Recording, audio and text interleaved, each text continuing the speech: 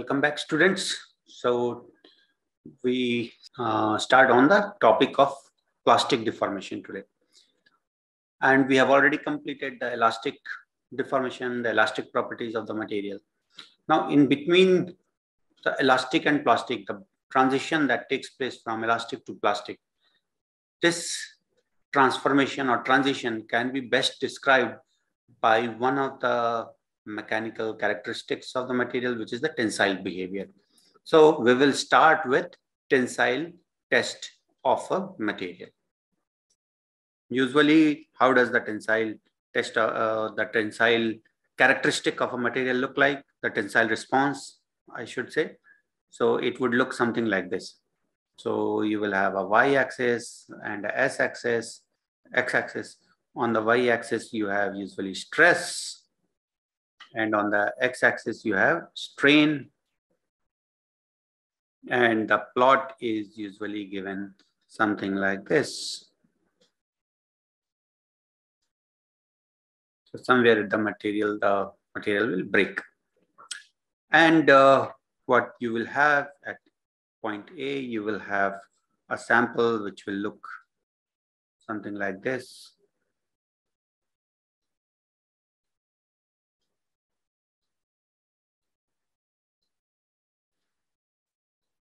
At point B, over here, you would see that sample has extended.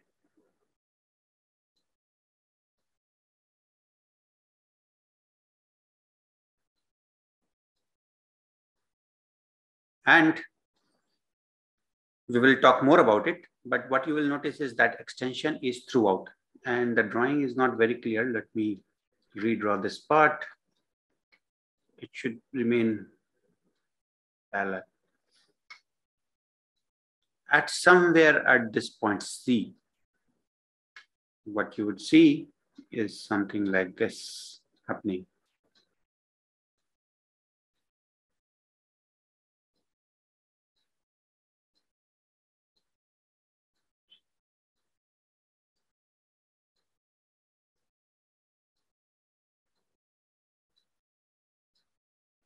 So now this particular region has unevenness, or this region has become thinner than the rest of the region. This is called necking. We will talk a lot about it later on, but for now, that this is called neck.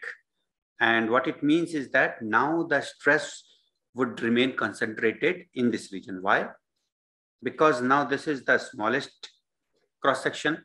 So the load will be here. So the stress will be highest would be here. And therefore, this is what will deform or fail first. So the all the deformation at beyond this point will take place in this neck region. Okay, so if you want to read more about this particular tensile characteristics, you can read more about it from chapter 3 by Hosford, Mechanical Behavior of Material by Hosford.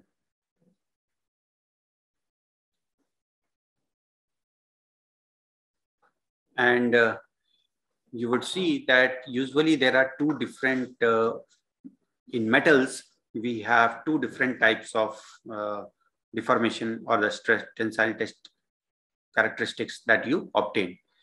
Usually one would be like this, which will be very smooth.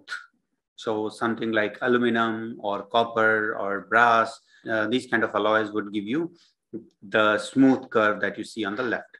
On the other hand, medium carbon steel, you would see a stress strain curve which looks more like this. So there is a point up to which stress increases and then it suddenly drops. And then it fluctuates, and after this particular point, then it again starts to increase. And then later on, rest of the part is similar. So it will go to a maxima, then come down, and then at some point it fails. So this is probably the point where it failed. While for this one, this is the point where it failed. Now there are so much information that is compressed in this one plot that you would be amazed. So this is what we will look at. But before that, let's understand a few of the things. Now, when we are talking about tensile test, so for one thing that I want to ask you is, do you think that any kind of sample can be tested and then you can compare? So for example, let's say one of your friend tests a sample whose shape is like this, the one that you are shown in blue. So you would imagine that when it gets extended, it will look like the sample in orange. On the other hand, one of your other friend tests a sample which tests like this, which looks like this. So very orthogonal in shape. On the other hand, still another friend tests a sample which has trapezoidal heads. Okay. On the other hand, you have tested a sample which looks like this. So the question is, would you get the same stress strain behavior for all of these? Next question is, so one is, the questions are, can we take any shape?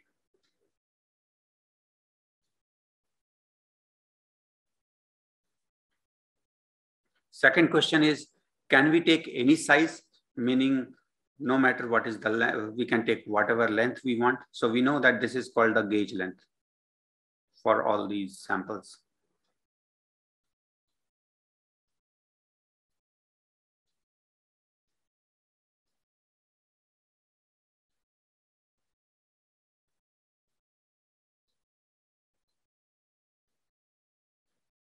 So can we take any size?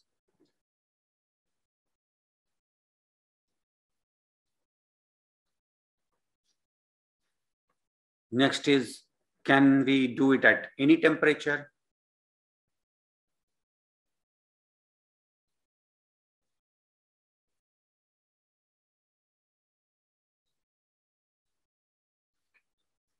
And when you take any shape, any size, and perform the test at any temperature, are we still going to see the same stress strain curve no matter where you are conducting, whether you are in US or India or Europe? And the answer is no. We cannot take any shape, we cannot take any size, we cannot do it at any temperature. And there is a standard which has been defined. So for example, for the tensile test, there is a standard which is given by one of the standard making agencies, which is American Standard for Testing of Materials, and the short form is ASTM. And one of the standards that they have defined for tensile testing of metallic materials is E8/E8M. Okay. Why do we need to define that there has to be a certain shape, certain size, or range of size and range of temperature? The answer is that if you look at these, you can clearly see that these regions will have stress concentration. Okay. And if you have stress concentration, even in this one, you would have stress concentration. And therefore, these kind of shapes would fail very quickly. On the other hand, this is your gauge length over here, and the gauge length is gradually increasing, and therefore there is no stress concentration. So the overall stress remains concentrated here, and it does not, it remains confined in this gauge length, and does not get concentrated at any point. And therefore, it will not show any premature failure. And therefore, whatever values you would get would be the true value for the material. And in fact, you would probably, if you do or test for all these different shapes, you would see that you will get the highest stresses, yield stresses, or UTS for this particular shape. Now, what about size? One may ask, okay, shape may be a problem, but what about size? We can take a very long size, very small size. Why does it matter? Because in the end, we are talking about stress and not force. So stress would be force per unit area. And that is true, but then there is also something called as size effect.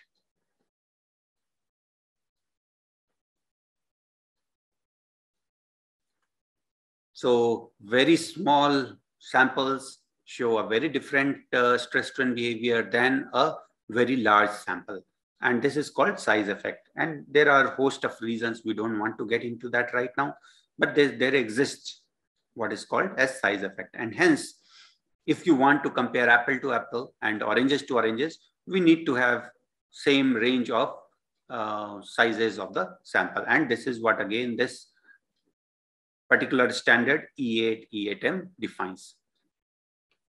In fact, this is only for room temperature. There is E21, which defines for the tensile testing at higher temperature. Then again, for specific materials, for example, cast materials, there is a different type of testing defined.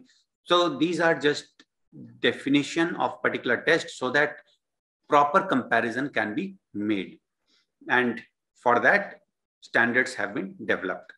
And this is one of those standards that I have listed over here.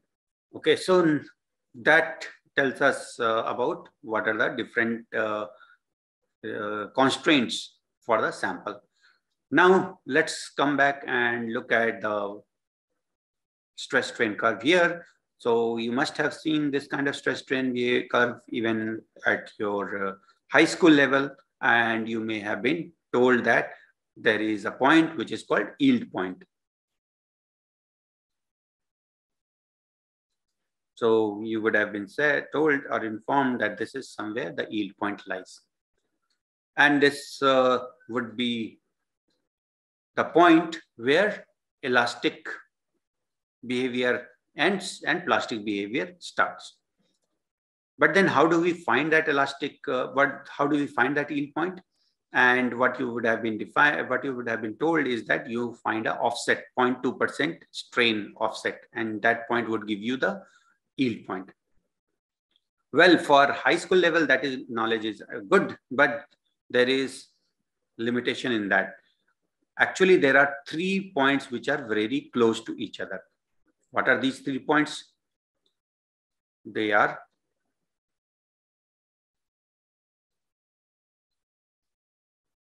proportional limit,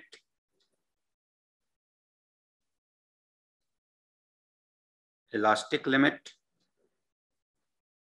and yield stress. What is proportional limit? We know the relation sigma is equal to E times, E is the elastic modulus, times epsilon, where epsilon is the true strain and sigma is the true stress. So this is a linear relation. And what is the origin? We remember from our first few lectures that if you look at the F versus R curve, then this is how it looks like. And in fact, it is this slope. If you remember from there, it is this slope del F by del R at R naught, which defines the value E.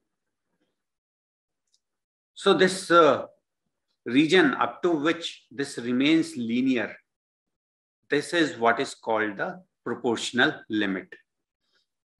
As you would keep increasing the distance separation between the two atoms, or basically you are applying stresses so that the extension becomes longer and longer, then at some point, this no longer remains a linear relation and it becomes non-linear. But still, it retains its elastic behavior, meaning even if you come to probably somewhere over this point, so this is not really following this E, slope is not E over here, but if you were to reduce the force or take away the force, then the material will come back, meaning it has not yet transitioned into the plastic behavior and it retains its elastic behavior. The only thing that is not happening here compared to earlier point, which was somewhere over here, is that this particular point does not follow the linear relation between sigma and epsilon. So the point up to which this stress and strain, or let me be more precise, the point up to which it remains elastic, and although it may not remain linear, it may not follow the linear relation. That point is called the elastic limit. So proportional limit where you have linear relation up to the point where up to which you follow linear relation between stress and strain. Elastic limit, the point up to which actually the elastic properties or the elasticity is retained.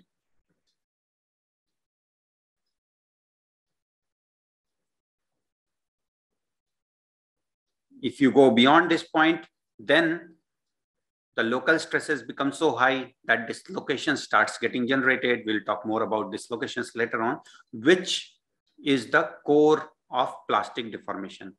So up to this point, it is this point up to which that dislocations are not generated. Now yield stress. So ideally elastic limit is the point where the yielding begins, and therefore that should be yield stress. But then when you are doing the measurement physically, you cannot differentiate. You cannot go inside the material and say, okay, now the dislocations are getting generated.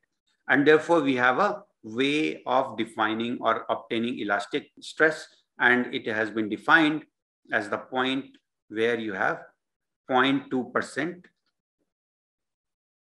strain. So this is called offset method. We'll come back to it later on. But for now, the point we are trying to make here is that there are basically 3 points: proportional limit, elastic limit, and yield stress. And if you were to look at the stress strain curve, basically you will have, so the elastic limit. So in this one, it probably looks like the elastic limit, the proportional limit is somewhere over here.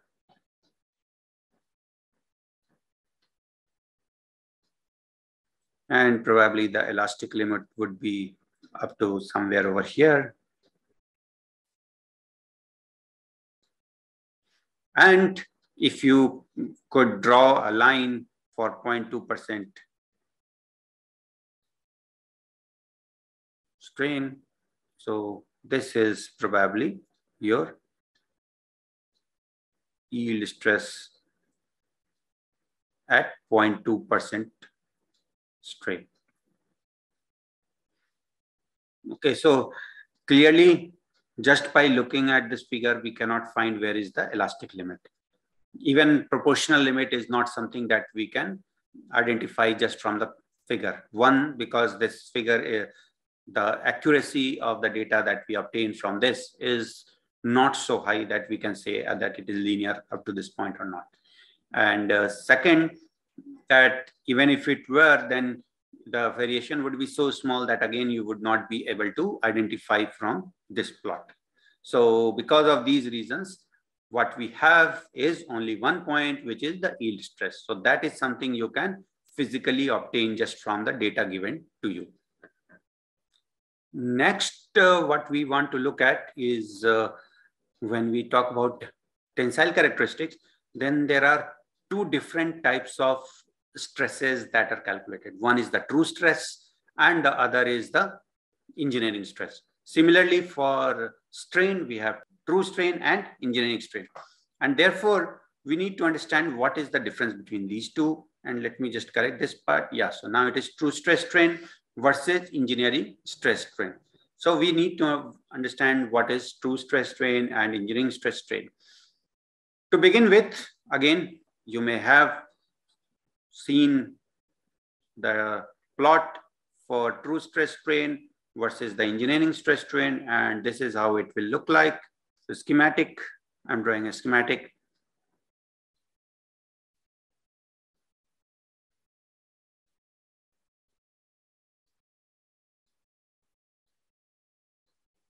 Now on the x-axis, we have strain.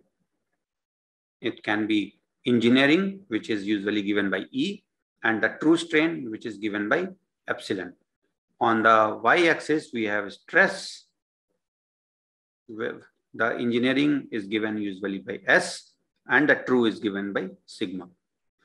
Now here, which one is engineering stress strain and which one is true stress strain? So most of you will identify that This one is the engineering stress strain, because engineering stress eventually comes down. So this is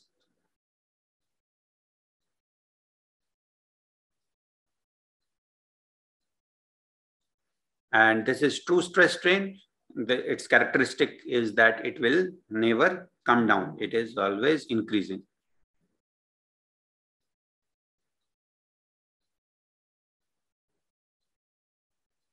Now, this is the curve that is usually obtained or plotted when we are doing any tensile test. And that is because it is very easy to obtain, or because we have all the data to translate from load versus elongation to engineering stress versus engineering strain. On the other hand, for true stress, true strain, we can only draw up to the UTS point, and beyond that, we need to get data from the sample, like the neck radius, etc., to be able to draw the rest of the region. We'll talk about each of these one by one. But first, let's look at the engineering stress strain curve. Now, we know that when you are deforming a material, or basically stress strain is also deformation. So when you are deforming the material,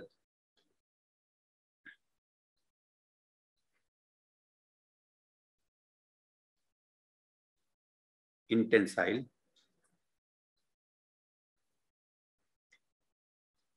the material should become harder, right?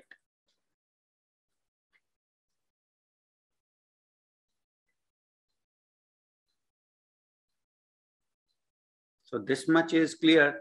Then the question is, if the material is becoming harder, meaning you need to apply higher stress, then why does the engineering stress strain come down?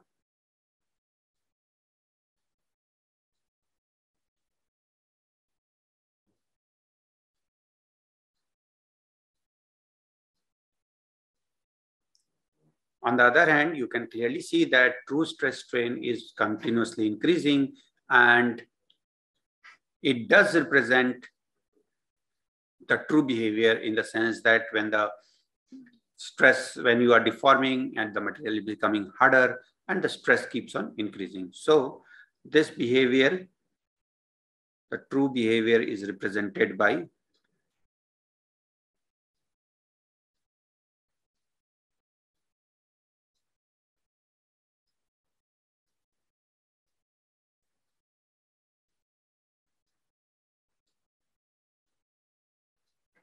now let's look at the two the curves, the engineering stress strain and the true stress strain curve individually.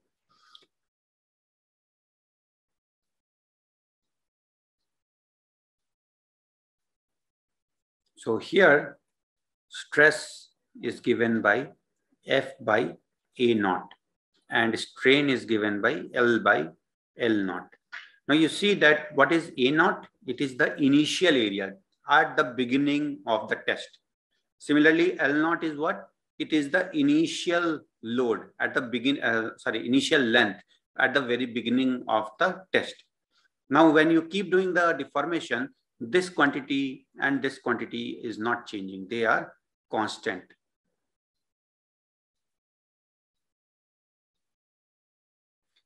So in effect, S versus E depicts nothing but force versus elongation. Okay. So initially, so in this particular curve, there is competition taking place between two different things. One is here also basically stress work hardening is taking place, and at the same time, the cross-sectional area is decreasing, but that is not been taken into account over here, and therefore the load itself starts to drop. Okay, so the load itself starts to drop, and ideally the A naught would have also dropped. Sorry, not the A naught, but the instantaneous area would also drop, and that would have reflected the true stress of increasing value. But since we have kept the initial area, which is constant and a larger value, therefore the stress, the depicted by engineering stress, that also falls down. So there is competition between two different things One is the increase in load due to strain hardening.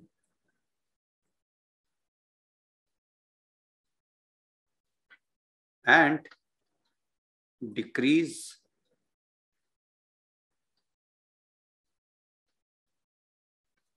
due to decrease in area. Okay.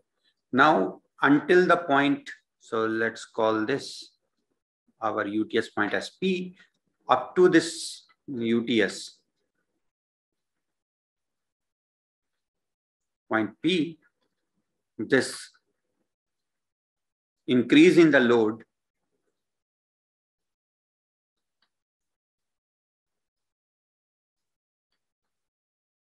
due to strain hardening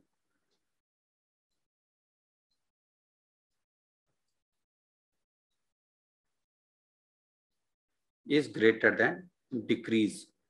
So there is slight decrease in the area. If you remember from our, so let me again draw the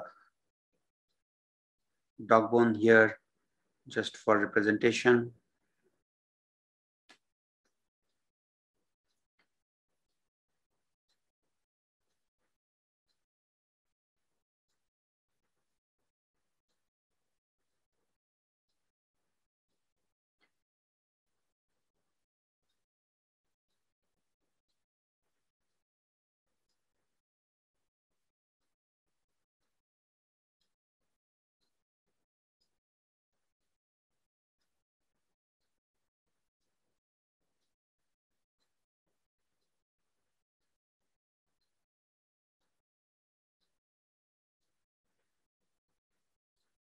So this is point C somewhere over here. This is point B somewhere over here. And this is point A somewhere over here. Actually, C should be close to point P. So clearly what you see is that A to B, there is a slight decrease in the area, cross-sectional area, as you keep increasing the length. Because of the change in the length, there will be decrease in the diameter, and therefore there will be decrease in the cross-sectional area. But what happens at C is that the cross-sectional area has now suddenly changed drastically because of the formation of the neck. It's no more gradual change. There is a sudden change or unevenness that has taken place in the gauge length, which has led to a drop in the cross-sectional area at one particular region. And now this becomes the region where all the deformation will take place. So up to this point, before that necking takes place, increase in the load due to strain hardening is greater than decrease in load due to decrease in area. But things change drastically after UTS, which is point P. As you can see that the cross-sectional area has decreased drastically. Therefore,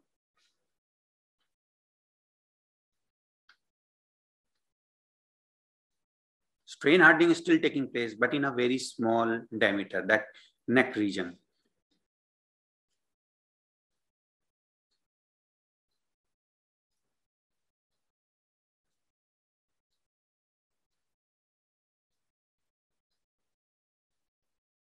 Is less than decrease in load, or basically decrease in load is greater due to decrease in area.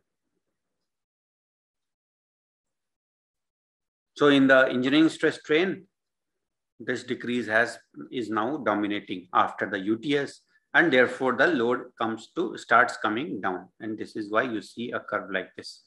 And eventually this is a very, very small cross-sectional area over where you are applying the load, and which gets saturated with the strain and eventually fails. On the other hand, when we are talking about the true stress strain curve,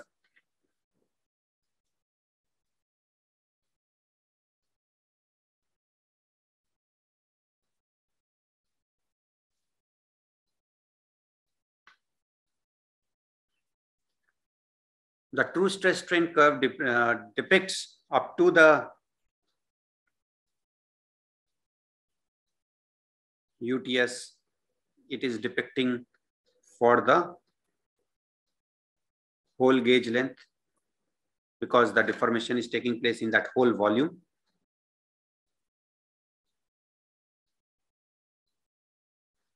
So coming back to this diagram, so up to, if you look at A and B and a C, up to A, B, and just before C. C is actually some, to be more accurate, it is somewhere which is beyond P, just beyond point P.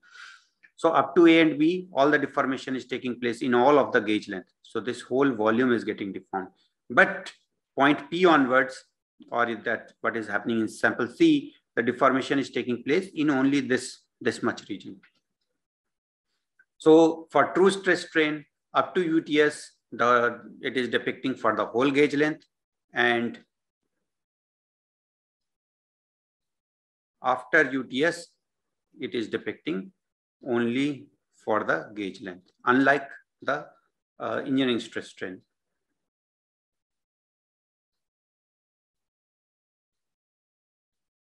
So here the area has also changed. The area it is taking into consideration is that a small area, and therefore the stress value comes out to be higher, which is actually depicting the stress of only the neck region, and which we expect that it is strain hardening, and therefore it should be higher, and that is what you see. So it keeps increasing.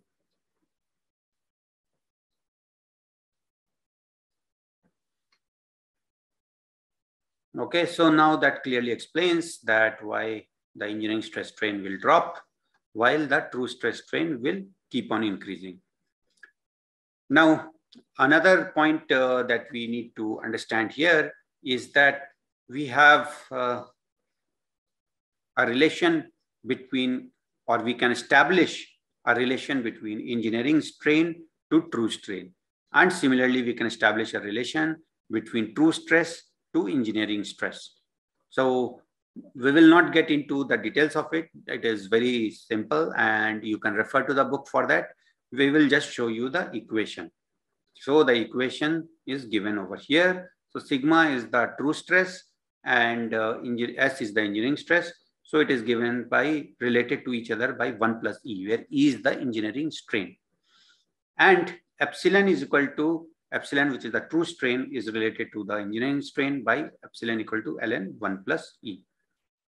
Now let's look at this data. This has been obtained by Professor Sudhanshu Shekhar Singh in his lab for aluminum 7075. So what are some of the observations over here? So they obtained, obviously they obtained only the load versus elongation data, and then they translated it into engineering stress strain curve, which would be this one. And then also translated it into true stress strain curve, which is this one. So looking at this data, what are some of the observations that we can make?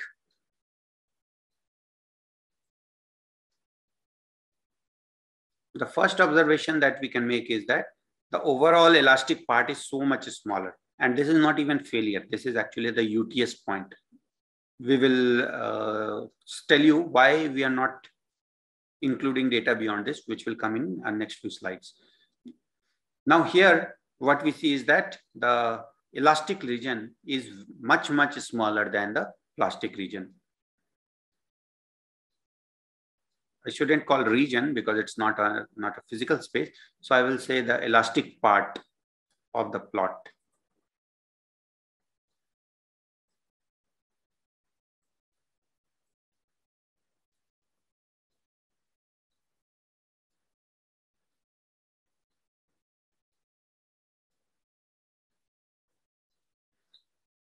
Another aspect that you would note is that for very small strains, particularly this elastic regime, you can see red and blue curves are almost overlapping, which means for very small strains, the true strain and engineering strain are same.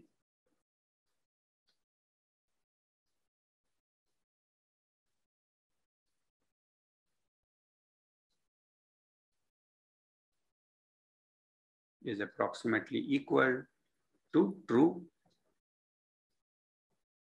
And similarly, if you look at the stress values, so for all practical purposes, the stresses are also same in the elastic regime.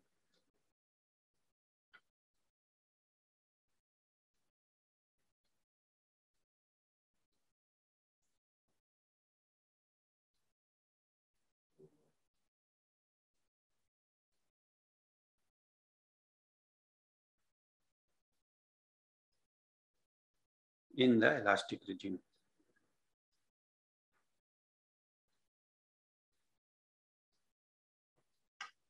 Another point to note is that if you go by this equation, then you would note that the true stress is always higher than engineering stress.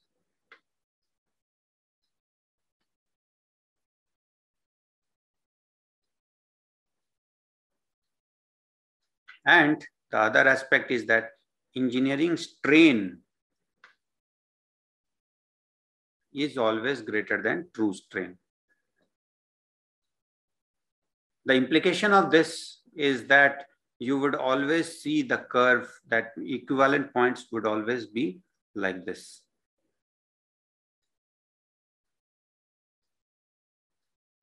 So it will always be the true stress strain curve would always lie to the top and left of the engineering stress strain curve.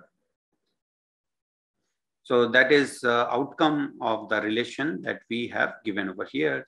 And like we said, that it is very easy to obtain and not very difficult to derive this equation. Okay, now that we have a good understanding of the engineering stress strain and true stress strain, we are in a position to solve a problem. But again, before we go there, I mentioned one thing, which let me explain that.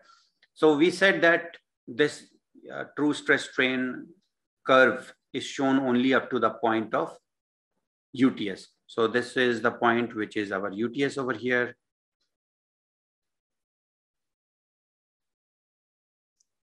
And the equivalent of UTS is this point. Now, beyond this point, so up to this point, what happens is that the overall length is increasing in a very structured way. So we were able to get true strain directly from the engineering strain. But now, beyond this point, as you would remember from our figure over here, there is a neck that has formed. Now, what happens because of this neck? We don't know the dimension just by the engineering strain values. You would actually have to measure the size of the neck to be able to detect or predict what is the actual diameter at this region to say, okay, this is what the strain is. That is one complication. Second is, if you look closely, what you will realize is that this is no more at this particular neck region. It is no more a uniaxial stress condition. It is actually a triaxial condition. And therefore, you need to make corrections for that too. And therefore, beyond this point, it becomes a lot more difficult to obtain the data for true stress strain curve. And that is why most of the time what we draw is the engineering stress strain curve. Okay, so with that, now let's move on to solve one example. It is given that a tensile sample of 0.5 centimeter diameter and 2 centimeter gauge length is subjected to a load of 10 kilonewton. So the D naught is equal to 0.5 centimeter and L naught is equal to 2 centimeter and F is equal to 10 kilonewton. Now, it is also given that at this particular instant, L, let's call it L1, is equal to 2.5 centimeter. So from here, we have L0 and L1. So we can clearly calculate first the engineering strain, which is L1 minus L0 by L0 equal to 0.5 by 2 equal to 0.25. And since we have the engineering strain, so we can also calculate the true strain, which is equal to ln 1 plus E is equal to 0.223.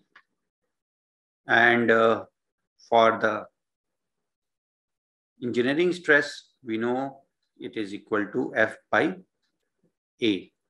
We know F, which is equal to 10,000 Newton, and area is something which is A naught actually. So area is something we can calculate given that D naught. So area is equal to pi D naught square by 4. And this comes out to 0.2 centimeter square. Therefore, stress comes out to 500 megapascal. And if we know S, then again we can calculate the true stress, which is equal to S 1 plus E, which will be equal to 625 megapascal. So we have calculated true stress, we have calculated true strain. Now we need to determine diameter at that point. Okay, so we know the initial diameter. Now what we have to find is the diameter at the other point. So for this, we can assume that the volume remains constant. So we'll start with that assumption, and therefore L naught A naught is equal to L1 A1 and we have used the notation D 1 square by 4 into L naught equal to pi. This is D naught D1 square by 4 into L1. So this is gone, and what we have is D1 equal to L naught by L1 times D naught, and this is 2 by 2.5 into 0.5. So this comes out to 0.447 centimeter. So we also know the diameter at this instant, but then this is assuming uniform deformation, which is already given to you.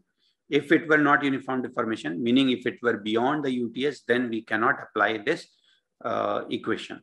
Then we cannot apply any of these equations. Okay, so we have determined this. Now, since we have started with the assumption that the volume remains constant, so we can clearly say that nu is equal to 0.5. And therefore, this is also done. So we have calculated, shown an example, and here it was given the diameter and the initial length and the load. So from there, we use the equation to calculate the true stress or translate it into true stress and true strain values. Okay, so now we will move on to some more tensile test parameters that can be obtained for the tensile test. So first thing is we talked about the fact that tensile test that we conduct cannot give you the true stress value beyond the UTS. So there are some corrections, which is called, one of them is called Bridgman correction. So we'll look at that and see how it can be applied when we beyond this UTS point. So what is Bridgman correction? Okay, so let's say we are using a circular dog bone. Okay, so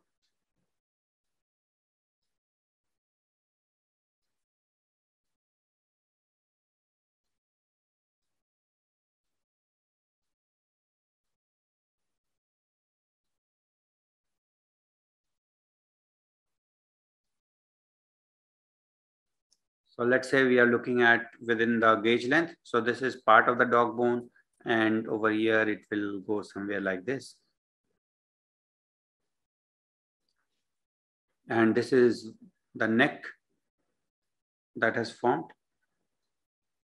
or necking has taken place. And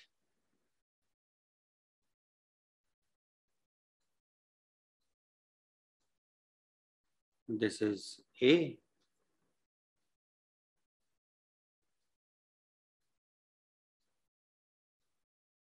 And let's say that we can fit radius R in the neck region. So R is defined as that.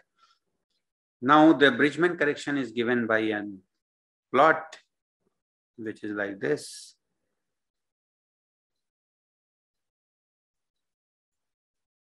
A by R, and on the y-axis we have sigma bar by sigma.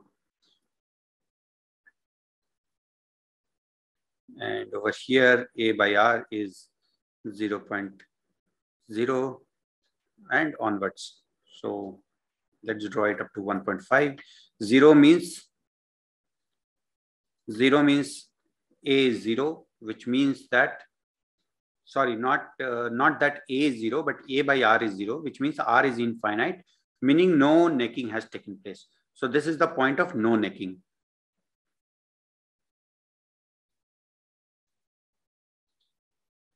So at this point, and here sigma is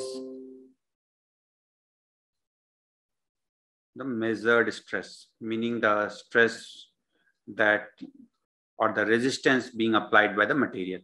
And sigma bar is the effective stress that is being applied in this region.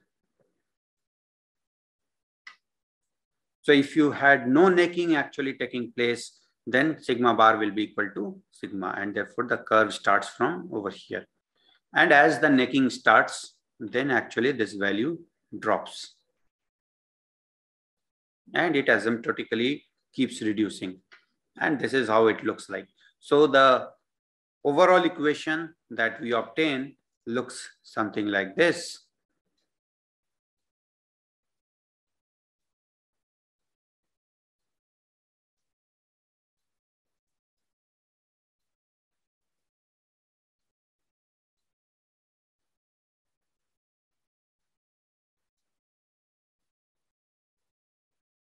And so this is the form of the equation that from which this has been plotted. And as you can see that as the necking keeps increasing, the sigma bar, the effective stress that is acting on this region, is going lower and lower. So this way you would be able to calculate the true stress that is acting over there, and based on this area, you would also calculate the true stress.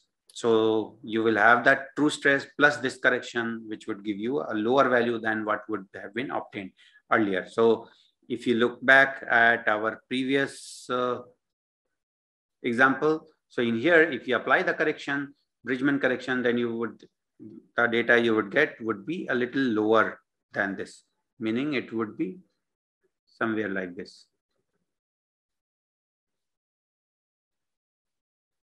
So this is the Bridgman correction. So the next parameter that we will look at is about the yielding and strength.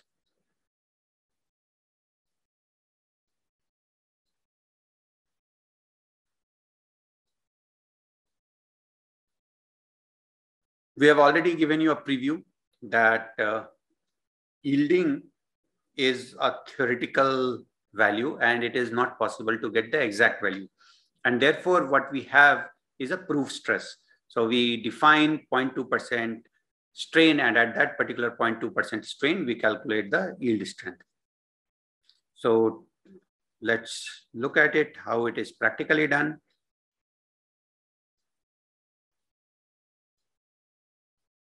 So this is how your plot would look like.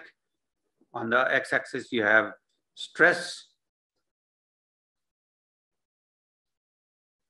And on the y-axis, you have strain. And as you remember that for the very small values of strain, the true stress and true engineering stress would not vary much. In fact, even the engineering stress and true strain would not vary much.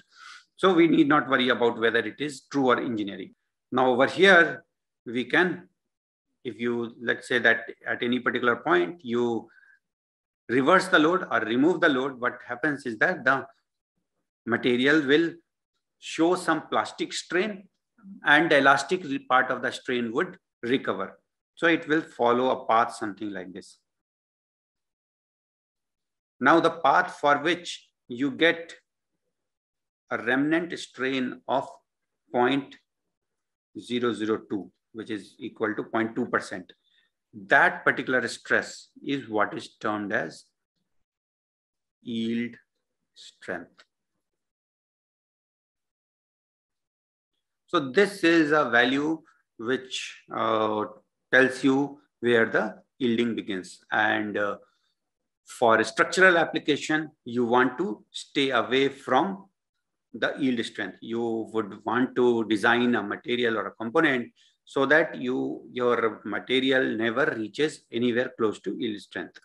And you will put a safety factor, probably 2 or 3, so that the overall load is such that the stresses are so much below the yield strength. There is still another way or another parameter which is used for defining the strength of a material. So yield strength is one way to define the strength of a material. Another one is the UTS. So we have looked at the UTS several times so far.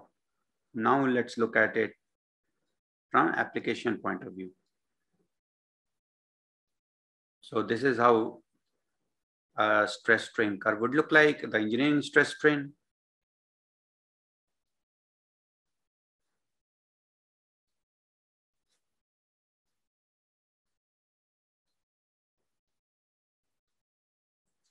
And somewhere over here is your yield strength, sorry, the UTS, the point where you have the maximum load.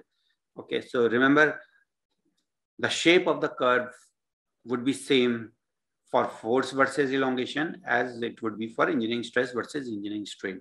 Because in both when you translate from force versus elongation, you are only dividing it by a constant factor, A0 for the y-axis and L0 for the x-axis. So the shape is same.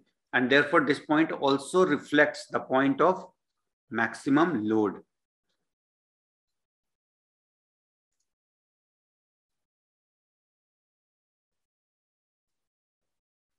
Which is called as ultimate tensile strength or UTS.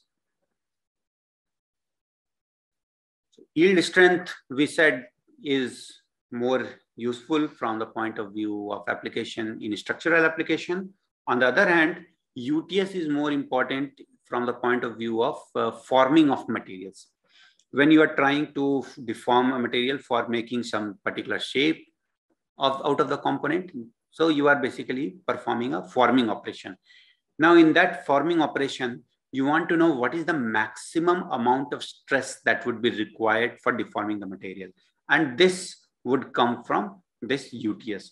So this is why it is also called the ultimate tensile strength, meaning that is the maximum tension that you can, or the stress, tensile stress that can be borne by this material.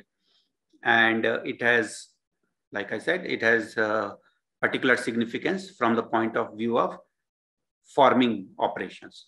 So you would want to design your devices or equipment for forming so that it is able to apply at least this much of stress, or probably you will also apply a safety factor so that there is 20 to 30% higher stresses to ensure that there is proper deformation of the material. In fact, we use a different term, as we'll see in one of the later lectures, flow stress. So the material actually starts to flow. You can keep deforming the material and it will keep flowing. So we will define that term, which is not really the UTS, and not even the yield strength, but something which keeps on changing from UTS to, keeps changing from yield strength to UTS. So that is the parameter about yielding and strength. And we have already seen how to measure yield strength. For measuring the UTS, all you need to find out is the strain at which you get the maximum load, and then corresponding to that strain, you will calculate the stress. So that would be your UTS in engineering, or you can equivalently calculate the true stress at that point. So that so UTS can be calculated either as true stress or as a engineering stress, depending upon the application. Next parameter that we are going to discuss is the elastic modulus.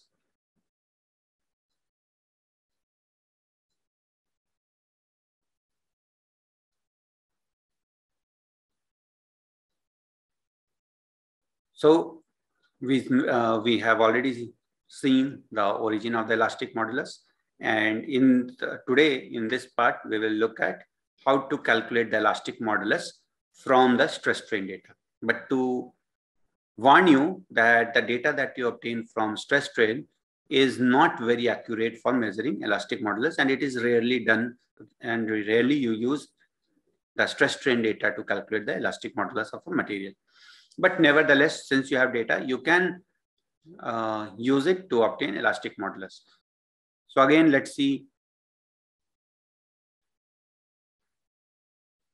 So let's say you have so I'm intentionally drawing it a little larger slope. Why? Because I'm assuming that the x-axis is a little bit expanded, and therefore we can see clearly the slope that we want to measure over here. So here we have, on the x-axis we have stress, and on the y-axis we have strain.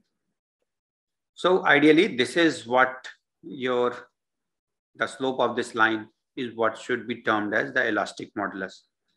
But then we know that this can hardly be the case that you will get such a straight line. So there are two methods that are available. Either you can drop the load and then calculate the slope for this line. So this will be your elastic modulus. Or you can take a tangent at a particular point. So since it is continuously changing, so you can take a tangent at any particular point. So let's say somewhere close to the value, close to the 0 value, but where you have reliability of the data, you can take a tangent of the data, and this tangent would give you the elastic modulus. So overall, you have two different techniques. One is the second method. So you are connecting two different points, and the other is the tangent method.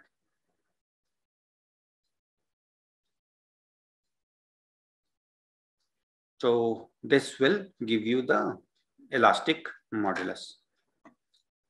Next, let's look at another parameter, which is strain and ductility. So we have already looked at strain at great length, but now we will also look at some more parameters related to strain. For example, there is uniform strain, there is strain up to fracture. These are two other parameters. Then there is plastic strain, there is elastic strain. So again, let me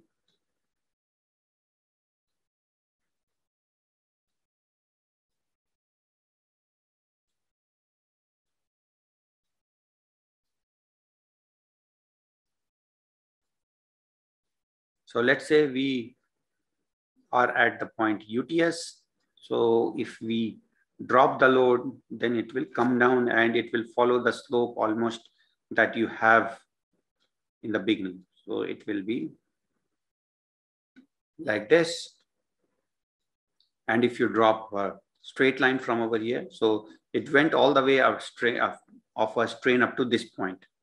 But this part was recovered, and therefore this can be called as elastic strain.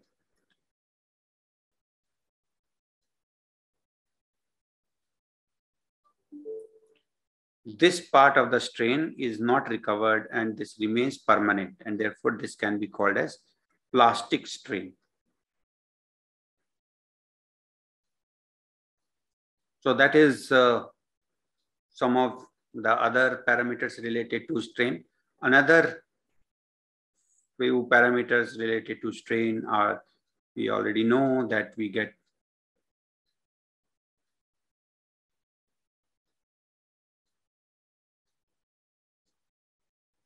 so the strain that we get up to this point, this is called uniform elongation, strain at uniform elongation. This will be the maximum uniform elongation that you can get.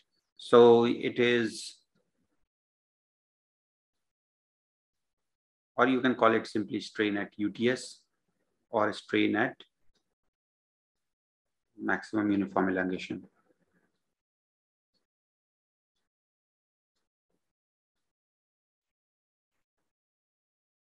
And likewise, you will also have a strain at fracture.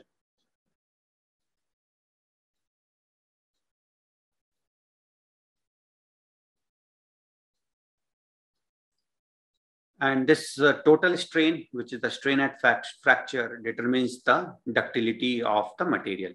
But in practical application, if you look at it, it is the strain at uniform, the maximum uniform elongation that you get is what is the strain that is actually of any meaning to us. Because beyond that, all the deformation is taking place is only localized, and it cannot be utilized or it cannot be made any use of. And therefore, the strain, which if you're working on improving the strength and ductility of a material, what we want to increase is the total uniform elongation. So yes, so that was the term I was looking for. This is the total uniform elongation.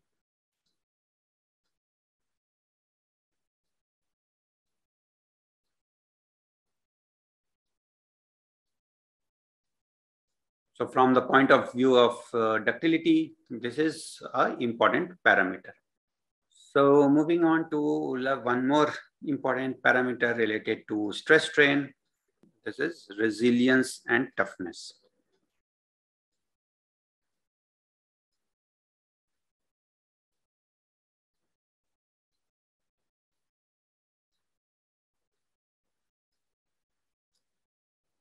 Again, to describe it, let me first draw the stress strain curve. So again, I have drawn a much gentler slope than what you would observe, because again, we want to be able to describe what is resilience. So, and this is smooth here. It may look like.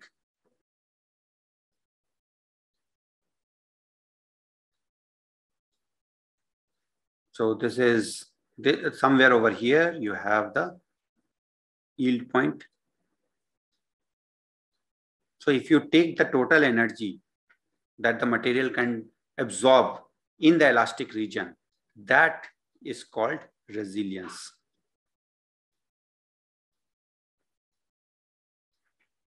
Area under elastic deformation. On the other hand, let's say that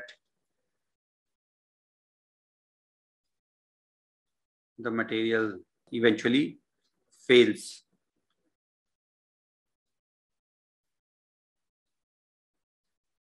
So there would be a total area that we can obtain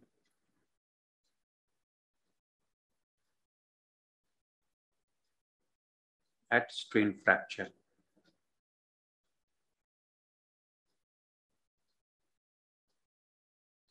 So this area, which is under the overall stress strain curve, this is called toughness, area under the entire curve.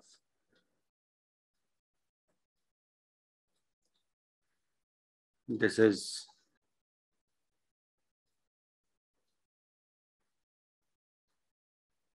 resilience and this is toughness. So this is related to this elastic behavior of the material, and this is related to the plastic deformation, primarily to the plastic deformation of the material. So it is representing how much energy the material will, or this component will absorb before failing. And here it is showing how much energy it will absorb before transforming to the plastic state. So it remains in the elastic state, but if it goes to the plastic state, how much energy will it absorb? So with that in mind, let's say if you are given two different materials.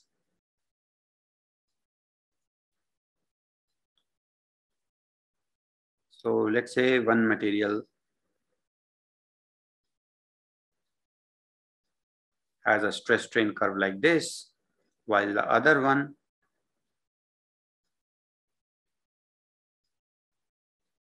and interestingly, you can get both type of behavior in the steel itself.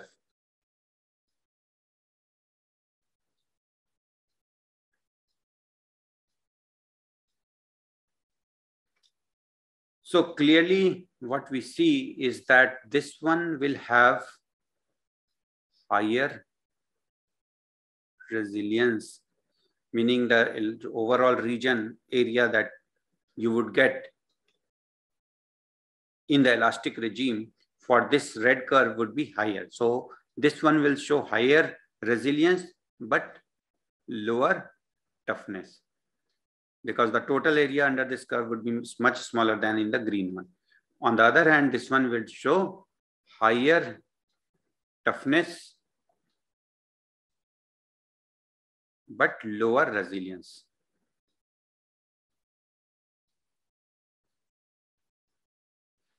So this one is an example of medium carbon steel.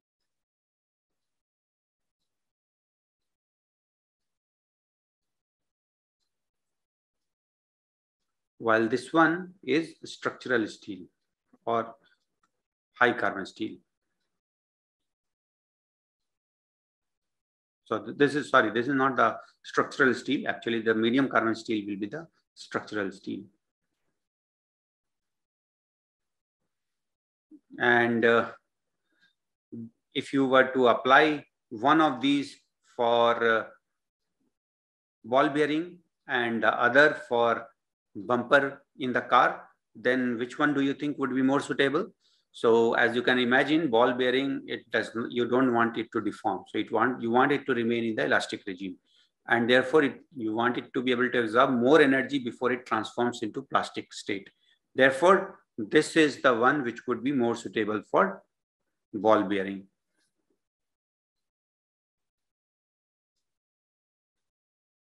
So yes, high carbon steel is used for ball bearing. On the other hand, this is the one that you would actually use for application in bumpers for automobile. So you want the steel which would be in the bumper to be able to absorb a lot of energy before it fails. So it has to get plastically deformed. That is the purpose of the bumper. But then before it fails, you want it to be able to absorb maximum amount of energy. And therefore, this type of steel would be useful for bumper in automobile. So interestingly, both of them are steel, but depending upon their different microstructure, you can get different kind of application out of them. So these are the important characteristics that are related to tensile test. And tensile test, we started with tensile test because it very nicely shows the transition from elastic to the plastic regime. And also the tensile test characterization gives you loads of data, which we have looked at over here. And we also got introduced with the concept of true stress, engineering stress, and so on. So with that, we will end this chapter and we'll come back. But we still have few more things to talk about tensile test, particularly from the point of view of the instrument that is used for testing the tensile characteristics. So we'll end this section. I will end this topic for now. Thank you.